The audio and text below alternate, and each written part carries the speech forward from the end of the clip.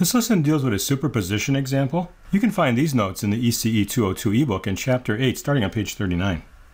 Given this example with two voltage sources, where the amplitudes are different and the phase angles are different, but the frequency is the same, can you solve for the voltage V sub r of t in steady state? So we'll use our three-step algorithm to solve for V sub r of t. So the first step is to transform the circuit from the time domain to the frequency domain. So here I have an inductor of 2 millihenries. Frequency is 5,000 radians per second, so J omega L turns out to be J10 ohms. For this inductance, J5000 times the 6 millihenries is J30. For the capacitor, which is 20 microfarads, that's minus J over omega C, and that turns out to be minus J10 ohms. 100 at angle 0 for the voltage source, 120 at angle 30. Step 2 of our algorithm is to do an AC circuit analysis.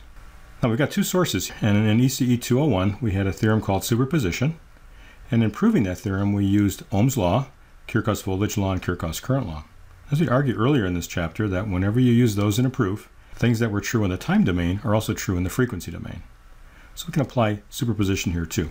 So we're going to set all the independent sources equal to 0 but 1, find the response due to that, and just repeat that process.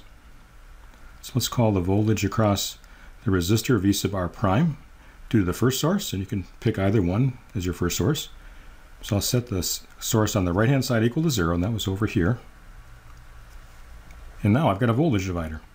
So this impedance here will voltage divide with this one. And again, any theorem that uses Ohm's law and Kirchhoff's laws in the time domain will work in the frequency domain. All right, the product over the sum here would be minus J10 times J30 over minus J10 plus J30. That gives me a J squared, which is a minus 1, times another minus 1, so I get 300. Divided by 20, and that's a minus J15. Remember, 1 over J is equal to minus J. Now I'll take that result and put it in parallel with this, again with product over the sum. So 20 times minus J15 over 20 plus a minus J15. So this gives me a minus J300. I'll multiply by the complex conjugate to get this into rectangular form. So 20 plus J15, 20 plus J15, just multiplying by 1. So when you multiply this times this, we get the real part squared, and we get the imaginary part squared. Again, the reason for that is that the inner product terms are the same, but opposite sign. And of course, when you multiply these two, you get a J squared, and that cancels the minus sign. For the numerator, and multiply this through, I get a minus J300 times 20, and that's a minus J6000. And then minus J300 times J15 is going to be equal to 4,500, and then again a J squared, which gives me a minus 1, canceling the other minus 1. Squaring this and adding, I get 625, and just rearrange these in terms of real and imaginary. Then dividing this through, I get 7.2, and then a minus J9.6.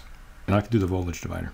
So this impedance over this impedance plus this one times the input voltage of 100 at angle 0 will give me the voltage across the resistor due to the first source. So 7.2 minus J9.6, and then adding the J10 times this. Let's add these together here, real plus real, imaginary plus imaginary, so 7.2, and then a plus J0.4.